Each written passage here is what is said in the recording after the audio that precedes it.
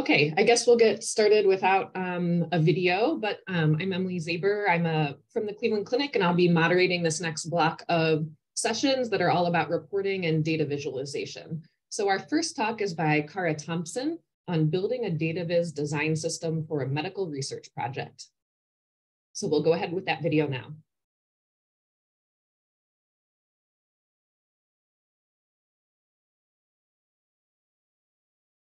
It's always such a joy hearing what people are doing with R, and particularly in the field of medicine. So as a patient who understands something of what it takes to pull off these projects, let me just take a few seconds to say thank you and well done for all the work that you are doing. I'm going to be talking today about the process involved in building a Dataviz design system that allows a research team to get from plots that look like this to plots that look like this with just 2 lines of code. We've only got 10 minutes, so without further ado, let's get cracking. So what is a Dataviz design system? The best way to think about it is Dataviz-friendly brand guidelines. We've got a set of colours, a set of fonts, and some simple rules that we can follow to make sure that our plots always look nice and unified. Now, what is it that makes it Dataviz-friendly specifically? Well, we want to be thinking about purposeful colour semantics, which is something that I cover in workshops, but you wanted to think about colours that evoke certain things that you're talking about, certain metrics, or things like colour intensity to signal more of something. We want to have some Dataviz-friendly text formatting. We might have some preferred geoms that we want to use as a team. And in all of this, we want to be mindful of accessibility guidelines. And the good thing about this is that the constraints here are tighter than they would be for a more generic set of brand guidelines. So we can apply this to our graphs, to our tables, but also outwards to our presentations and documents and get some really nice looking outputs for the research team. But why would we do this? Why bother having a Dataviz design system? Well, it's about so much more than just pretty graphs. It gives us a clear visual identity. If we're doing a large project, we're going to want to be published in lots of different outlets, and having a clear visual identity will mean that we're recognised as the team that has produced all of that. It saves you a lot of energy in terms of decision making and trial and error. And if you're doing it in our stats, then you can automate the boring stuff that some of us actually find quite fun, to focus on the stuff that needs your expertise. There are 3 key aspects to the Dataviz design system. There's the functional aspects, so we're looking at text hierarchy, the number of colours that you need, any symbolisms that we can use, and of course accessibility. Then we've got the aesthetic side, so we want it to look on brand, we want it to have the right kind of personality in it. And there's some nice little extras that we can add in, some backgrounds and some options that we can toggle on and off. And finally, there's the implementation side of it. So we want to have clear documentation, we want to automate it, preferably as a package if we can, but we need to have enough flexibility that this acts as a foundation for your creativity rather than something that's going to just constrain you too much. So let's have a look at this project that I've been working on. So here's Dr. Claire Meek's website. And from this, we can start to gain a bit of an appreciation of the colours that she has associated with her research project. We see a professional who also looks fairly approachable, and we can gain a sense of the tone that she uses in discussing her research with other researchers and with a lay audience. The next part of the project involves having a conversation. So I had a conversation with Claire to ask her exactly what it was that we needed to provide. And we wanted to look at the colours that she wanted to have associated with the project. I wanted to ask her how many colours she needed, and I have to say that I was slightly shocked when the answer was maybe 30. I wasn't sure that that was doable, but we did pull it off in the end. And also asked about any colour semantics that we should include.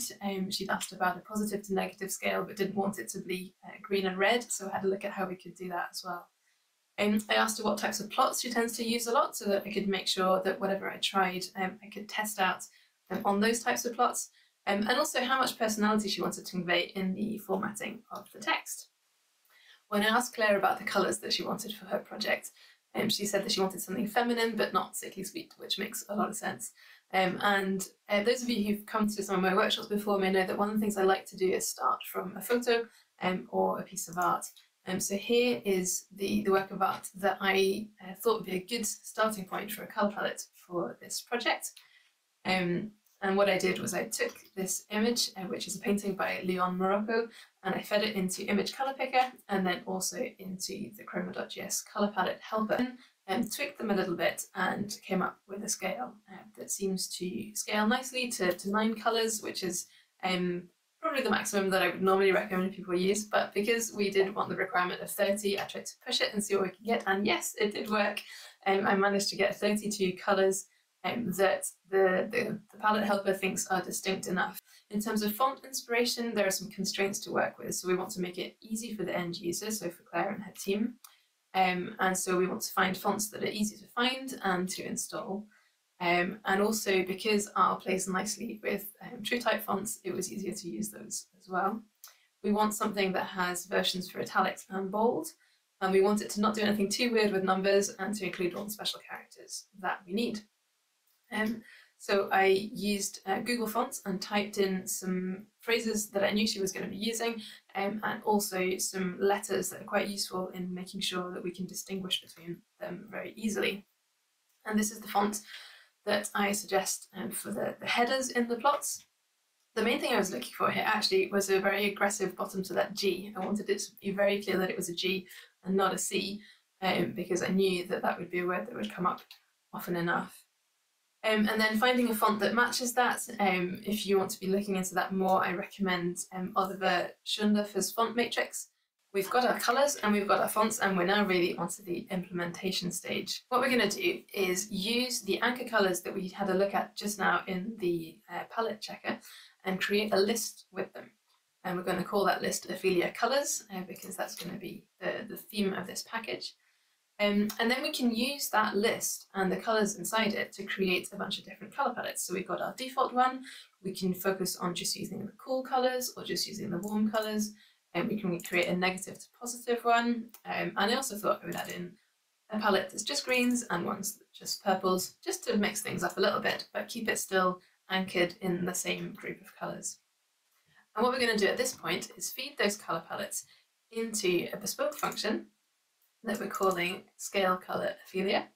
And that function makes use of ggplot's discrete scale and the color ramp palette, and also the scale color gradient n, to use those anchor colors and kind of stretch them out so that we've got enough colors for the plots that we are working on. And I've added a few extra touches to that function, so we can reverse the order if we want to. We can say continuous or not. And then there are different color palettes that we can use. So we're using the default one as our default one, and then we can change that to the color palettes that we've just created earlier as well if we want to. The last thing we need to create for our package is a theme function. So we've got a theme Ophelia, and the aim is to remove the clutter, to add some custom fonts and some text hierarchy, to make sure that the margins are relative to the text sizes, and we can use things like element markdown or element text box simple to add some easy formatting for the title and the subtitle and avoid them running off the side of the plot. And ultimately to achieve a consistent aesthetic with very little effort that goes beyond just the colour scheme. And again, in building this, I've added a few options that we can toggle. And there we have it, we've got all the components of our package, so let's give it a whirl. As I said at the start, the whole point of this is to enable the research team to get from a basic plot to a really nice looking plot that fits with the rest of their project with just 2 lines of code. So let's just show what that looks like. Here we've got a very basic ggplot, and this is all the code that goes into it, and it produces this, which we all have learnt to love and to know well.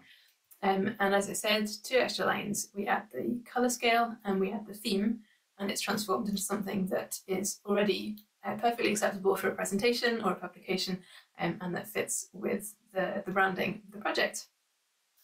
We can also apply this if we've got a continuous scale, and if we're using a fill rather than a colour. And again, it does the same thing. We might want to increase the text size. We can do that fairly easily as well. And maybe we want to try something a bit different. So let's go for the cool colours palette. And remove the background colour and see what that does. It works pretty well for the bars as well as it did for the dots. Donuts, anyone know if penguins like donuts? Not sure, but again, we can make a quick change to make that work. And finally, that positive to negative scale. For this is the last trick I'll show you, but it allows us to make use not only of the theme, but also of the extra arguments that we can feed into the functions that are inside the bespoke function that we've created. And you can also keep building on your plot. The next steps are to add a table styling function. to finalize the documentation, to share the package with the whole team, and we'll do that fairly straightforwardly with a GitHub installation from a private repo. We will then provide a bit of ggplot training for the team and keep an eye out for Ophelia plots in the wild, which I'm looking forward to seeing. That's it from me. I'm not sure if we've got time for questions, but if you do have a question, just feel free to reach out and we can maybe chat about it over coffee. Enjoy the rest of the conference, and I hope to see you around. Oh, thank you so much. That was a really fantastic presentation about how to customize some color palettes to your business needs. And I see that Cara was answering questions in the chat, so hopefully everyone's up to date and we can just keep moving since we started a couple minutes behind. So let's